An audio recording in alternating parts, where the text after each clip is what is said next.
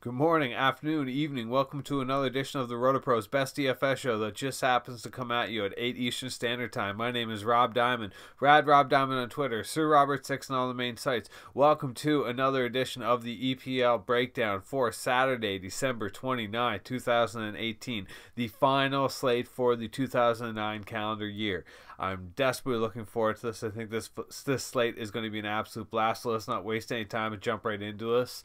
As always, we'll do a really quick schedule breakdown here. First, we have Everton traveling to Brighton, Huddersfield traveling to Fulham, which is going to be a really boring game. Cardiff traveling to one of the league's hottest teams at the moment, Leicester City. Wolves traveling to the league's hottest team at the moment, Spurs. Newcastle traveling way down south into London to take on Watford. And in the late hammer of the day, we have Arsenal traveling to Liverpool, which is going to be an absolute banger. So yeah, let's break down into this very quickly. I don't want to spend too much time on the video here today because I think there's not a lot of information, but the information that is relevant is super important for this slate. So let's jump right in. Everton at Brighton. The most important thing to take from this game is that Brighton are a far better team at home than they are away, and Everton are a far worse team away than they are at home. Now, conversely, if we flip that back, a lot of people probably won't be buying too deeply into the notion that Brighton fully deserved that 1-1 draw with Arsenal, which they absolutely did. And a lot of people further will be drawn into the notion that Everton deserved that 5-1 against Burnley, which they did. But the truth of that is, now that Everton are traveling down to Brighton, we should expect a much more similar result to what we just saw as Arsenal taking the trip down south. So this isn't a game that I think you should jump on instantly, especially for GPP. The only real place I would jump on this for GPP would be the Brighton side, and I would start a lot of that with Matt Ryan and his salary this slate at only 4.5K. There's no denying that Everton are really good. So, like, I'm not sitting here telling you that Everton are bad, they're going to get shut out. That's not the case at all. The situation is that Everton's really bad letting in goals. They're going to concede. They've only kept one clean sheet all season, and they have a very expensive and highly owned defensive core. So there's a lot of reasons already not to jump on the Everton defensive stack in GPP, even before we consider what a buy high scenario we have with Everton this slate. So furthermore, when we're looking back at Brighton, chances are at home, Brighton are going to be playing a lot better than they would away. Everton is going to be playing worse than they would be at home. So we can kind of judge this as a little bit of a GPP swing towards Brighton. They don't really have a lot of good stacking options at the back. The issue with that is a lot of the Brighton defensive options are mostly cash, low floor kind of, I'm looking for 5 fantasy points plays, which just won't get done in GPP even with these salaries. Now, whenever we get closer to the midfield, we can start to look at a few different things. Like Solly March is an option from slate to slate. 7.7K kind of hamstrings you in terms of salary, so you may not want to really stack him with anything and just kind of take him as a solo one-off in different formats. You can even get away with him in cash. I think his salary is a little bit expensive for cash, but in terms of GPP, he'll be low owned and have lots of upside from only 7.7K. He should be closer to 8K or more, but we can take that discount where it happens. And Glenn Murray is interesting. I am a little bit concerned in terms of his minutes. They haven't been as solid as I've been looking for in terms of his minutes. They haven't been as solid as we need from someone to be relevant in either format.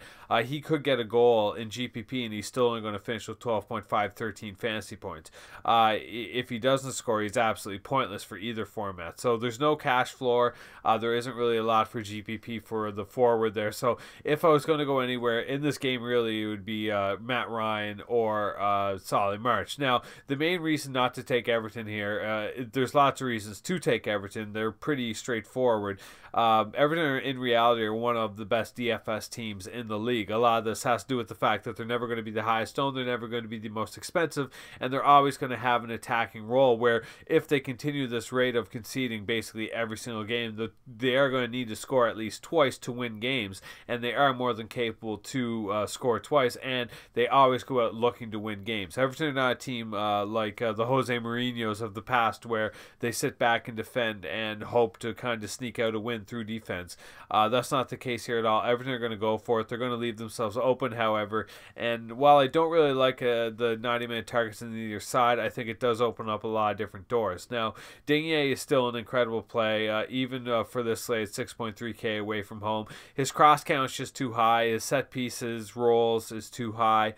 He is a very skilled player playing on a very skilled team, playing against a far inferior opponent. Now, if you want to rely on the Brighton's at home, Everton's away script, that's more of a GPP script, or maybe like a low floor cash play if you're looking for something like Matt Ryan. But again, I wouldn't risk that in cash this slate. I think that's just a little bit unnecessary. And like Sigurdsson and Digne are both excellent options, but the big problem here is their ownership's going to be through the roof, especially after last slate. Now, Sigurdsson is a good player. He is a great option from slate to slate, especially for cash, but he's going to be getting ownership this slate, especially in GPP, to the point that it just doesn't really make a whole lot of sense to take him.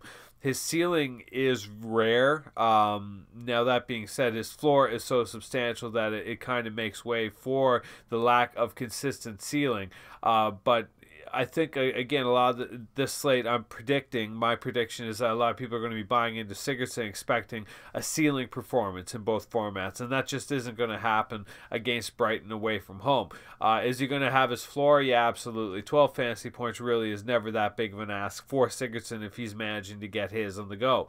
But in terms of a GPP play, I would definitely fade Everton in this slate. They're going to be way too much of a buy high, and there's going to be enough reasons going against them to do well for them to actually have that much of an edge. Can they do well? Yes, absolutely. Are they fitting well into the slate? Sure.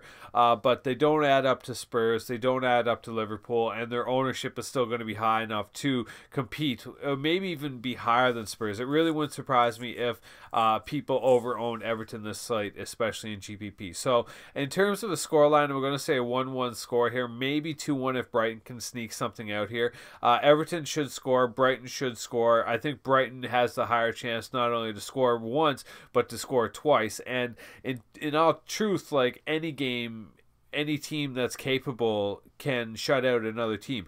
Everton aren't capable of shutting out teams at the moment, and Brighton are, even against Everton. So there is a ceiling there. If it hits, Matt Ryan could be looking at a 6 to 8 save win. Clean sheet's a pretty heavy ask, but if he can manage to keep this under 1, he should be fine. So I'm going to say a 1-1, 2-1 victory for Brighton, if anything. But yeah, I really like that 1-1 draw, and yeah, there's not really much of a ceiling or floor outside of maybe Solly March for this game. Next game on the slate, we have Huddersfield traveling to Fulham. This is going to be a very bizarre game.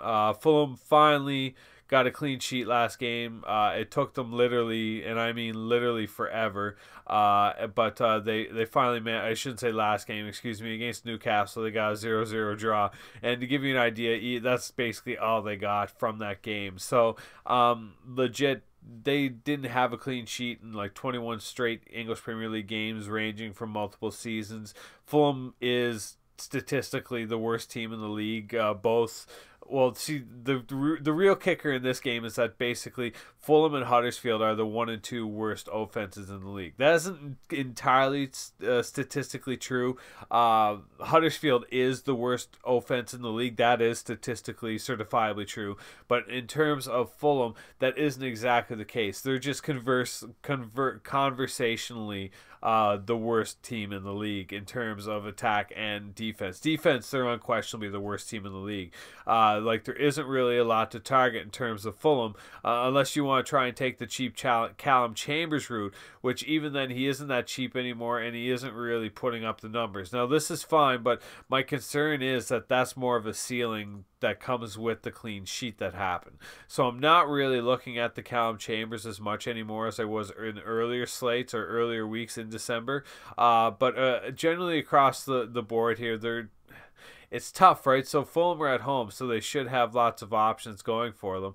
Huddersfield just aren't that incapable of a side that they should get blown out. Now, Shirley hasn't been scoring at a rate that like drives it home, but if this is what he gets with a goal. Like he gets like the serious pushing 20 fantasy points with just a goal, because there's a really good chance he's getting 4 to 5 fantasy points already. So if he can find a goal, that's awesome, viable. I don't mind Ryan Sessegnon at all. I think he's super playable. He should be getting the 90 minutes again. He scored last slate. Yeah, Sari, going down the list here, it gets less interesting. He's taking a little bit of the set pieces, though, putting in a few more balls. But yeah, there's just nothing really to jump on there. Less than 4 fantasy points consistently just isn't the draw for me. And Mitrovic, again, he should be the guy this slate, but the problem is his goal scoring is just completely evaporated. He had one of the craziest starts in league history and then just completely fell off the face of the earth. So again, like, there's no real cash value from Fulham this slate. There should be, but there just isn't. So I'm not really looking there. But in terms of GPP, if you want to land on some Fulham and GPP, I don't hate it. Their salaries are definitely accessible, especially someone like Shirley at only 5.8K. It is very far away from my favorite plays this slate. Like, don't get me wrong.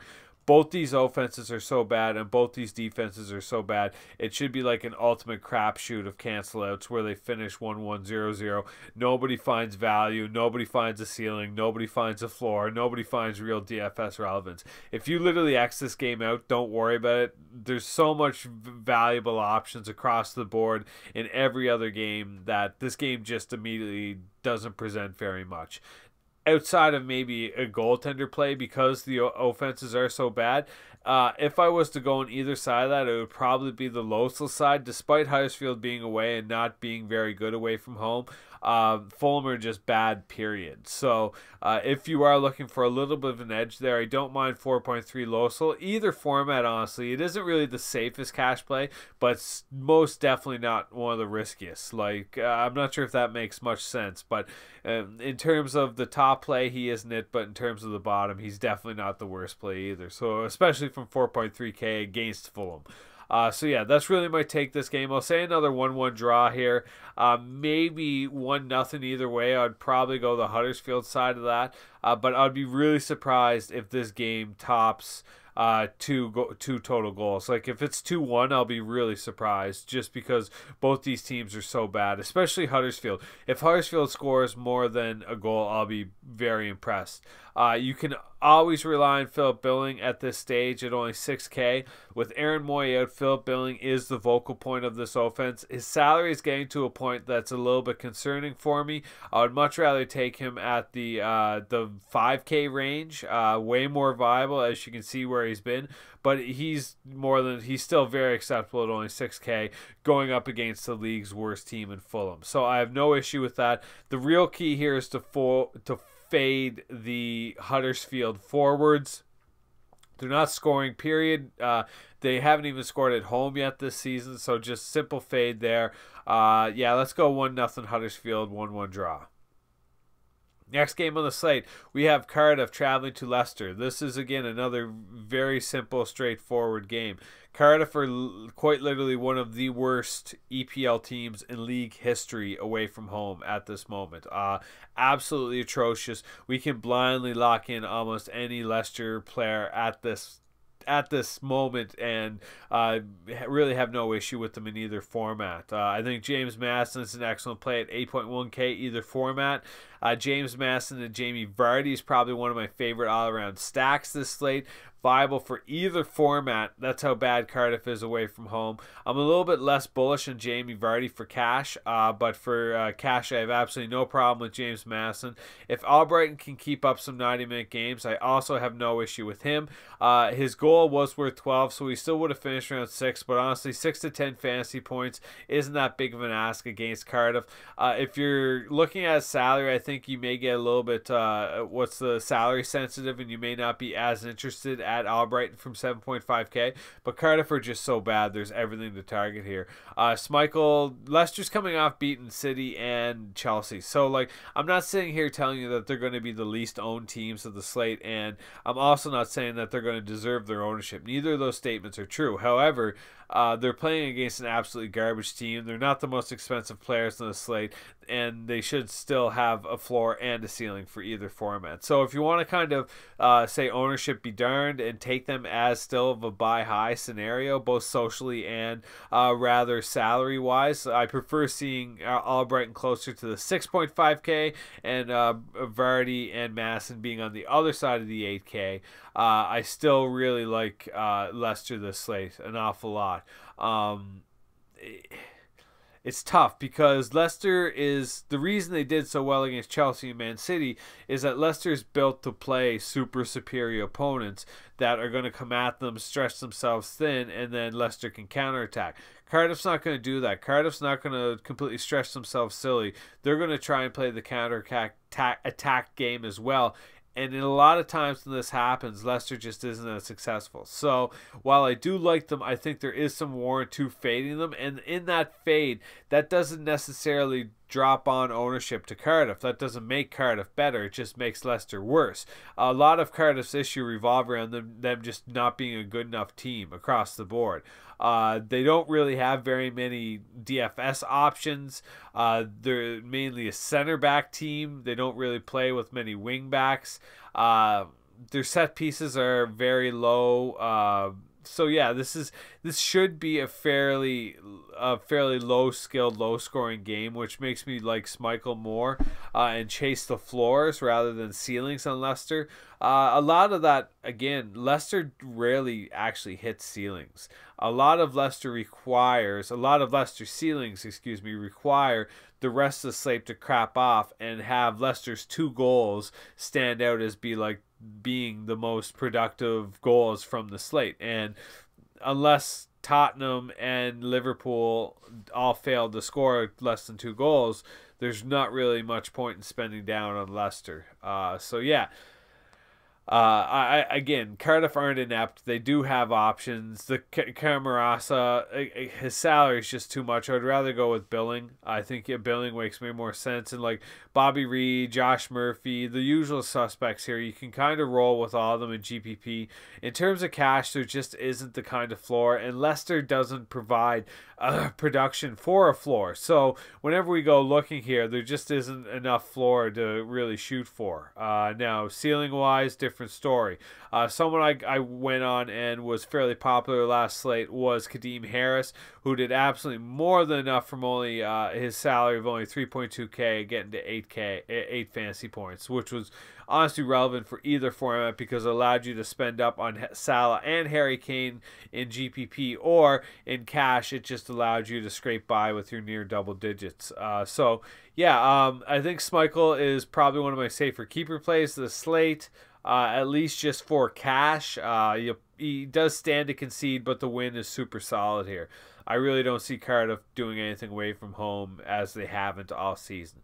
So I will say 2-0 Leicester ceiling, probably a 1-0 Leicester win. Next game on the slate, we have Wolves traveling to Spurs.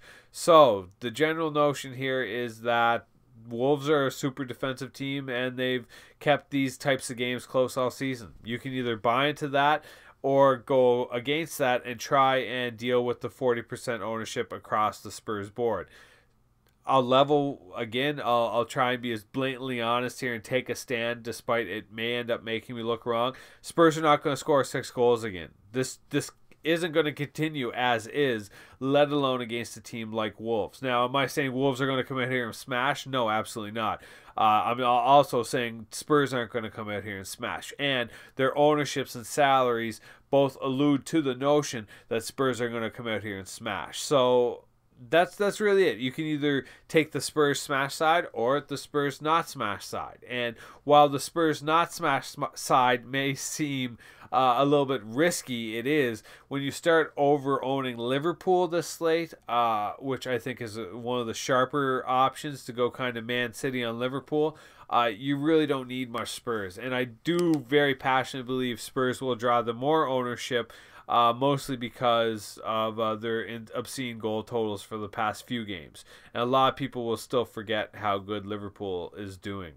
So, yeah, if you want to take some Rio Patricio, I don't hate it. For either format, it allows you to spend up, and he should give you a pretty solid floor for cash. But that's, of course, bought into the notion that Spurs won't be going smash. Trippier, if you're bought into the notion that this could be a low-scoring game, I think Trippier is very relevant for a floor play. I'm not really comfortable paying that much in cash, but it isn't the worst idea. It's like, how do you want to take the Spurs midfield? Son should be leaving for the Asian Cup soon enough, and I'm not paying that much for him, 11K. I don't care if that's salary sensitive. People can call me a fool. I'm sorry. Like, if you want double digits, that's fine. Like, there's going to be lots of places to get double digits this slate. But, yeah, like 50 fantasy points from 11 goals isn't even that good. I'll just throw that out. It's obviously not bad. It's obviously a fairly solid outing by a good player. But, like, what are we really asking for here from 11K against Wolves from that ownership? Now, Christian Eriksen, definitely viable, continues to be a great option for double digits. And when we're only dealing with 8.3K, that's when we can start to, like, okay, it doesn't matter the salary. Like, 11K, come on, we're going to... 11K, Son's probably not even playing 90 minutes. That's, I think, the real kicker for me. And paying over 10K for someone not playing 90 minutes is just foolish in my book. So I'm not interested in that. But yeah, if Dele Alli's out, I think there could be a little bit more warrant to it. But there's just so many more minutes issues and lack of upsides from guys like Lucas Moura, who required a goal. I guess that's actually half decent for his goal. This is a little bit more what I'm expecting, like gets a goal and 2 fantasy points outside the goal. Gets the goal, 1.3 fantasy points outside the goal. So, like, yeah. Now, in terms of Wolves, I think the defensive stacks in play, especially from the salaries like 3.8 and 4.5, Spurs aren't the best team in the league, and they'll take their foot off the pedal every so often. So, yeah, I would like to say Moutinho at 4.8K is a solid play, but his floor has dropped significantly in recent weeks to the point that it's like you have to really start to question if he is that consistent kind of cash play we were taking in the past, because it's Spurs. This isn't Fulham or Brighton away or Cardiff away or something like that. Like, this is Spurs, so we just can't jump on that and expect a solid floor. And I think Jimenez does hold some really solid GPP relevance. Maybe if you want to stack him with Coutinho, you can get away with that, or maybe Jimenez with one of the wing backs and hope to get across that way. But yeah, I do think Jimenez holds some fairly solid relevance for this slate, but it isn't the first place I would look. I don't like it. I'm just gonna say it. I'll level with it, like, legit. That's 24, 25 fantasy points. He got 5 fantasy points outside that. There's a goal with 2 odd fantasy points outside of that. An assist with 1.2 fantasy points outside of that. A goal and assist, which is 18, 19 fantasy points, 3 or 4 fantasy points outside of that. A goal with 18, that's 6 fantasy points, finally, and it took forever to find it here. 25 from a goal. Okay, so again, like, back in the Arsenal-Chelsea there in the start of December was a little bit different story. His ceiling just isn't there anymore. Is the floor? Yeah, sure. It isn't even that good, though, from 11.4K. Like, I'm sorry. You're going to have to pay me money to make me play Harry Kane over Salah for 1K difference.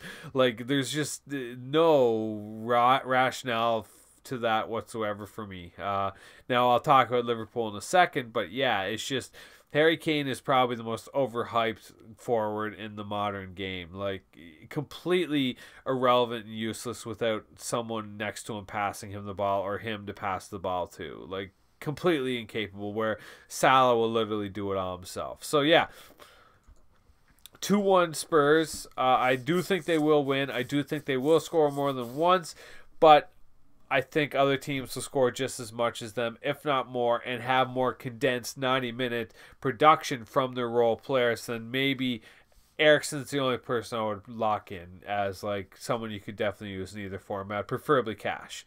But yeah, that is my Spurs take. 2-1 Spurs. Next game of the slate, we have Newcastle traveling to Watford. This game should be really, really, really, really DFS relevant across the board. So, yeah, let's just break it down from position to position. Ben Foster's in an incredible place to slate because Newcastle are not scoring at a rate that should make anyone panic, let alone a team like Watford at home.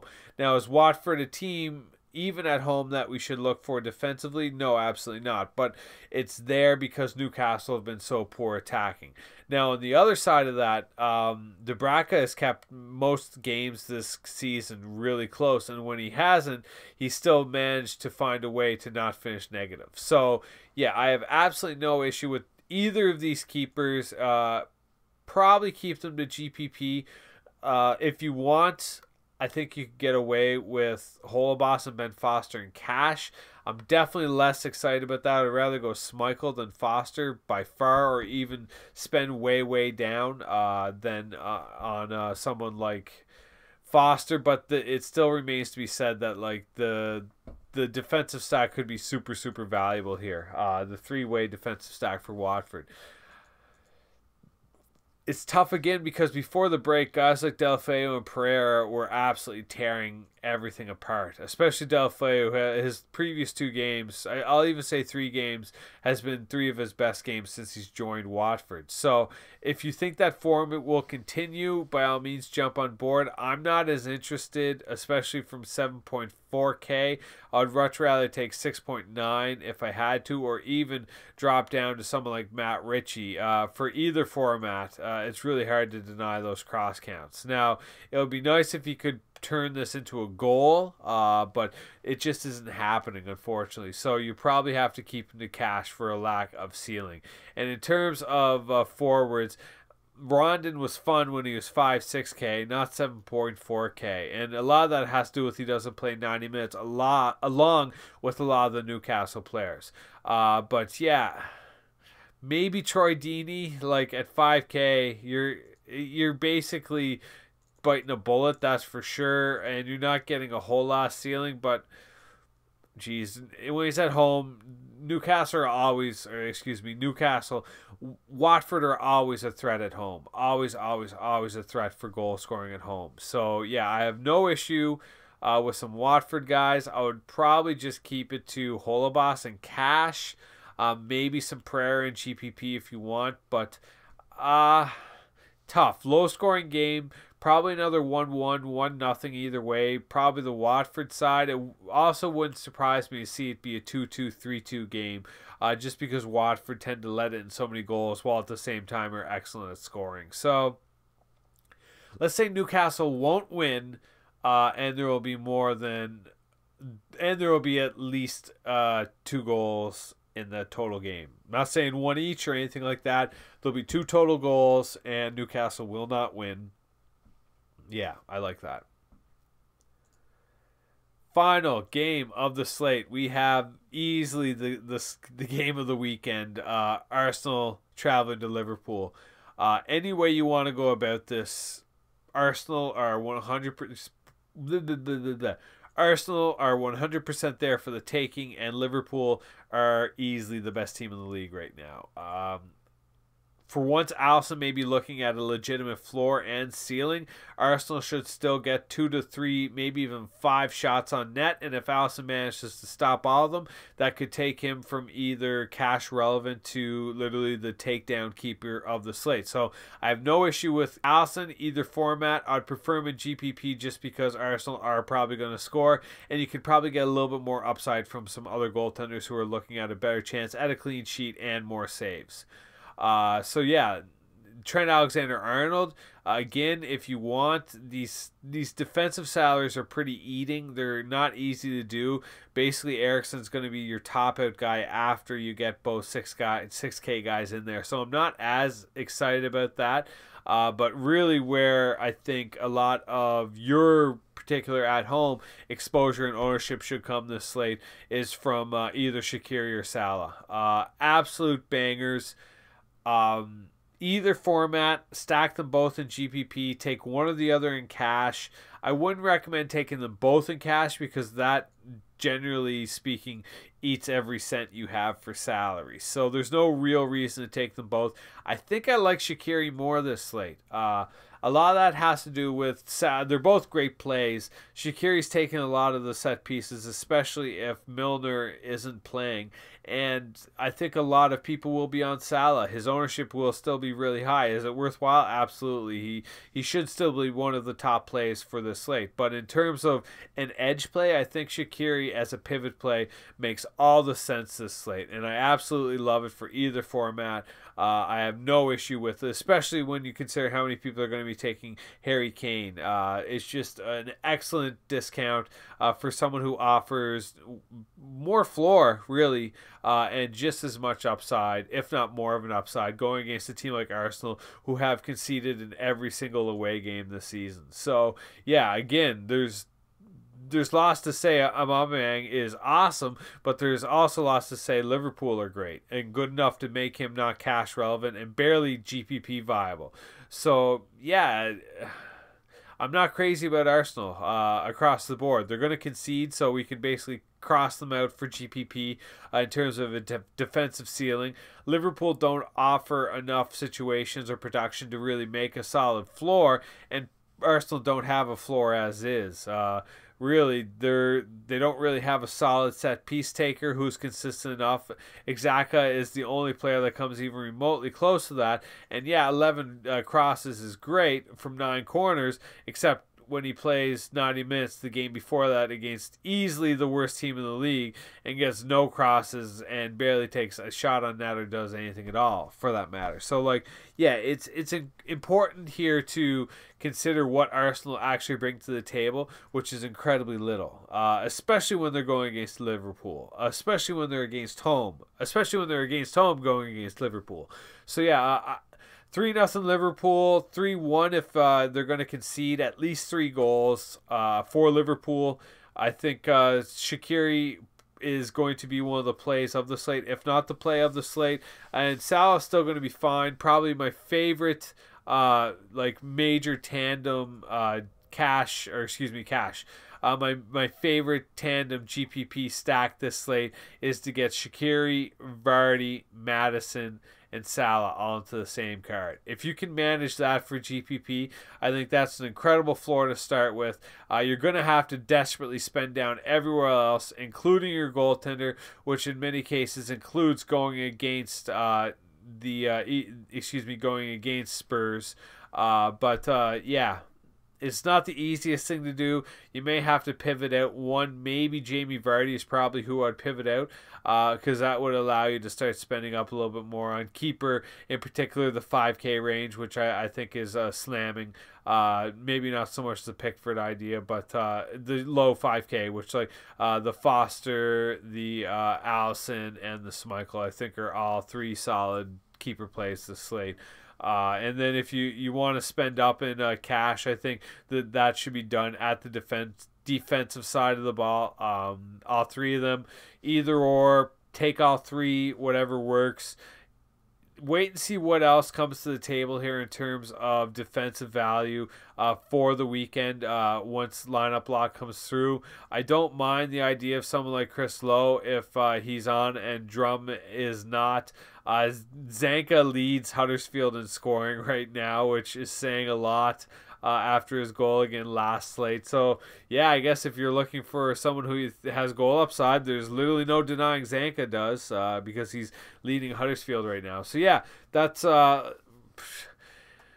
it's hard to say for the defense if you want to spend up or not. That's really going to be my decision this slate, because if you do, that cuts out the Harry Kane, the Salah, and all the other heavy salaries, basically down to an Eriksen, maybe an Eriksen or a Maddison or a Shaqiri, one of those three. So yeah, it's tough, but I'm going to have to wait close to the lineup lock to get a better idea what direction to go there. But yeah, like I said, at least 3 goals from Liverpool, and I'll be surprised if Arsenal score more than once. So I'll settle on 3-1, 4-1 Liverpool. So yeah, that is my video for today. Thanks a lot for tuning in, everyone. Make sure to hit me up on Twitter, RadRobDiamond on Twitter, Sir Robert6 on all the main sites. If you have any questions, send me a message. Make sure to check us out at RotoPros.com. Articles. Check out all our articles we have. All free. Get over on our Slack. Sign up. Membership. Pay it out. It's worthwhile. Especially NBA is absolutely slaying this season. It's incredible. So make sure to get over. Check us out. We're doing good things. Thank you very much. Rob Diamond. Rob Diamond. Sir Robert6. Like, comment, subscribe. RotoPros.com. Hopefully see us at the top this weekend, everyone. Much love. Good luck.